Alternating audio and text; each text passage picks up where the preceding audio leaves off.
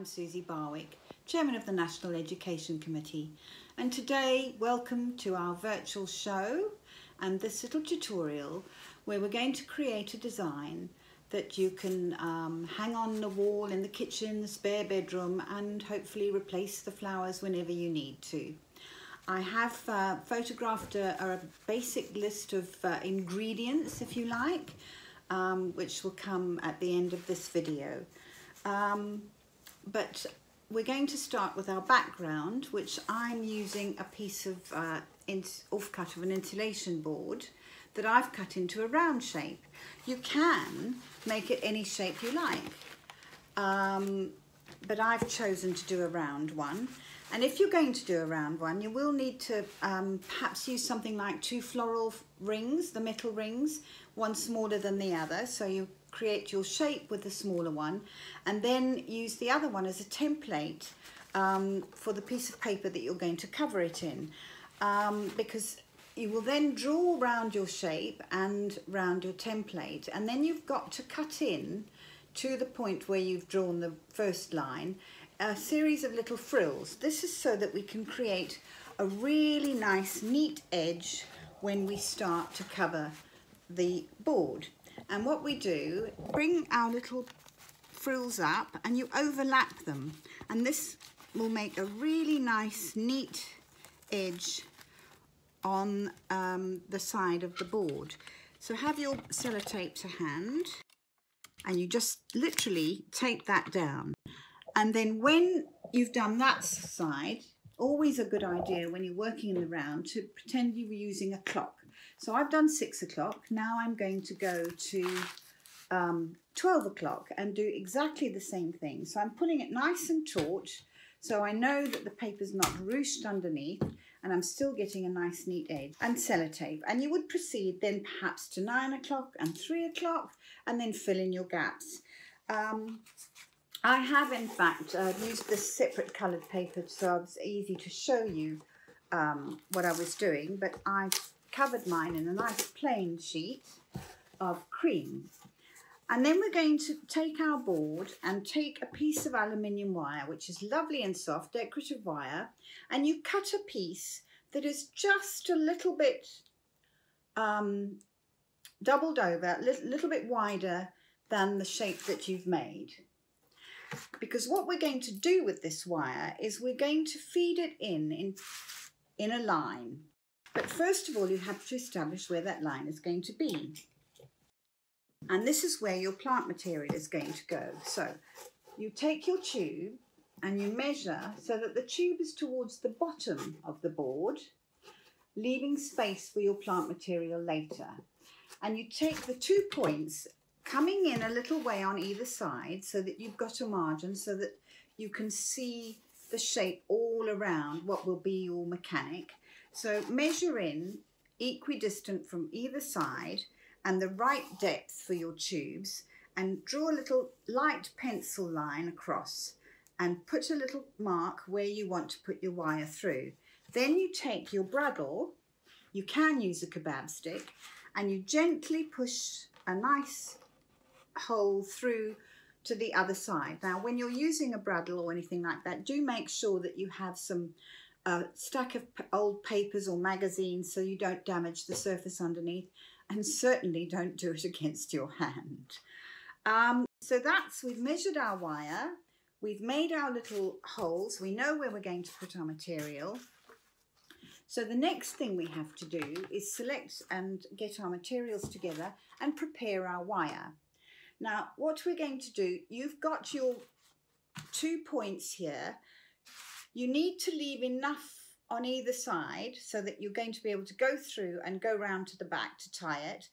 And you're going to just mark out where that is and make a neat right angle bend on one side of the wire so that you get a nice neat right angle. That will also help you when you're threading to have a stopping point.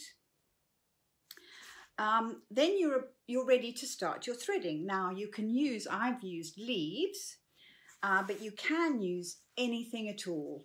Dig out all the stuff from your flower stores. A nice idea, if you've already covered in paper or wallpaper is to tear little strips with a ruler, and the only rule is that those strips must be as wide and as long, at least, as your test tube, because they're going to hang in a line and it's got to stay nice and neat against the board. As I said, you can put felt, ribbon, any kind of material, but I've used leaves. Whatever you do, make sure you have some nice contrast of texture, contrast of colour. So something soft, something shiny, something frilly, something plain, and so it will go on. Once you're ready with your wire, which you have cut, I have to tell you, at an angle so that you have a nice sharp point, you can then start to thread your leaves on and just push the wire through, make a little hole. If you have a leaf like I have here that has a definitively different back to front, then always put it on the wire facing in the same direction so that you get a uniformity when you're threading.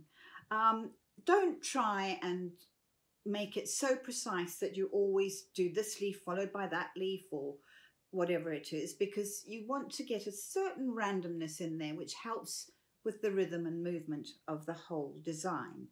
If you happen to have material that doesn't lend itself to having a hole, then what you can do is to make a little wire hanging for it. And we're going to lay the wire along the stem and then wind around and wind over where you've laid it to hold that wire in. Wind all the way up, nice and neat if you can. Leave a little bit at the end using your wire cutters. Cut off a couple of inches, and now you have a little hook that you can hang over your aluminium wire. So we thread all our things on, and when you think you've got to the point where you have enough to fill that space between those 2 points, that is the time. Don't worry about your test tubes at the moment.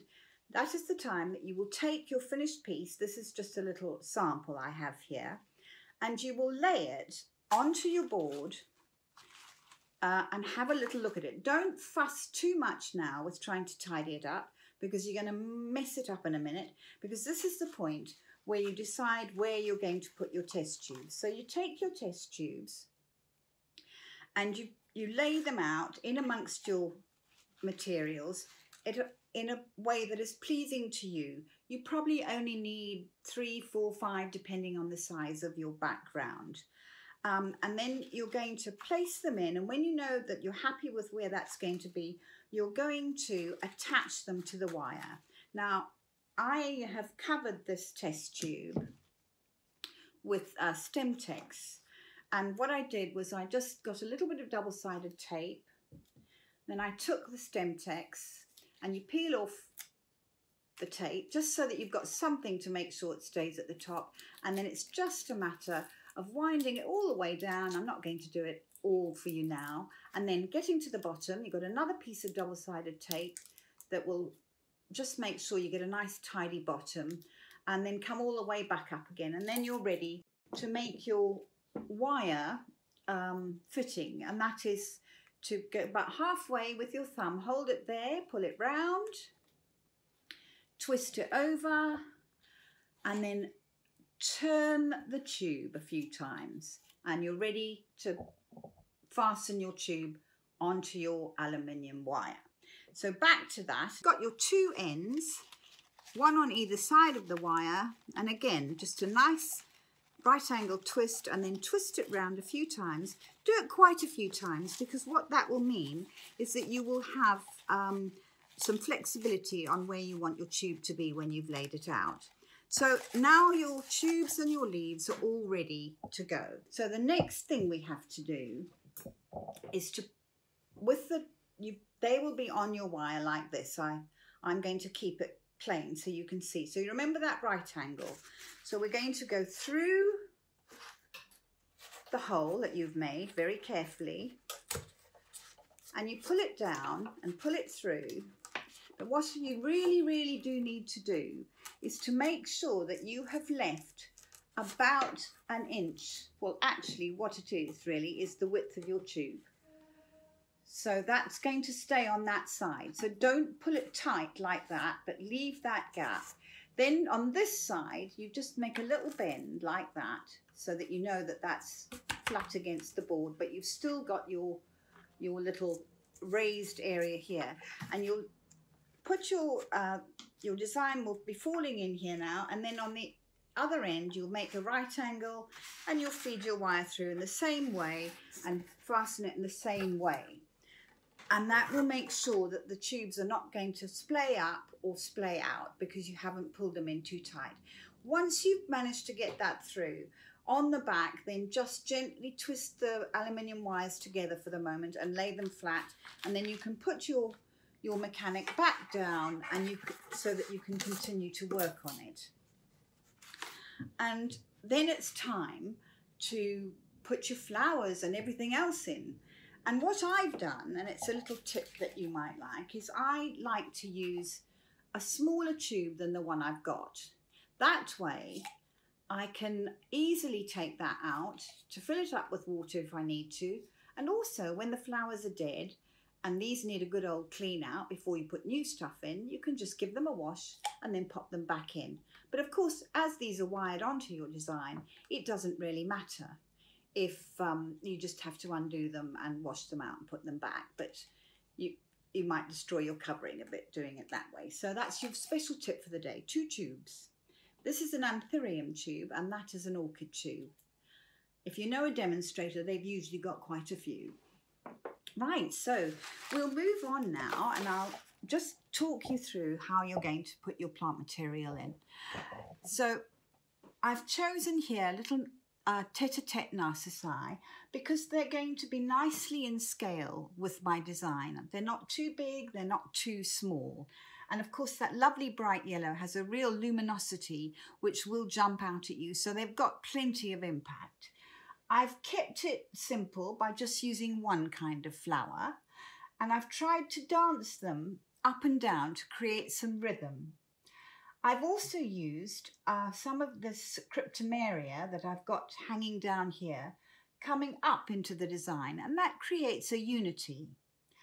I've got some Arum pictum marmoratum, or whatever, it's always changing its name, leaves, and I've just taken a little piece of curly willow and using some twine, I've just tied it to one end of the aluminium wire, and then I've used that twine to create some more movement by just tying it in various points on the design. And there you have a finished piece, a lovely little spring moment, and I hope you've enjoyed this and I hope that you will go and try it out for yourself. Goodbye.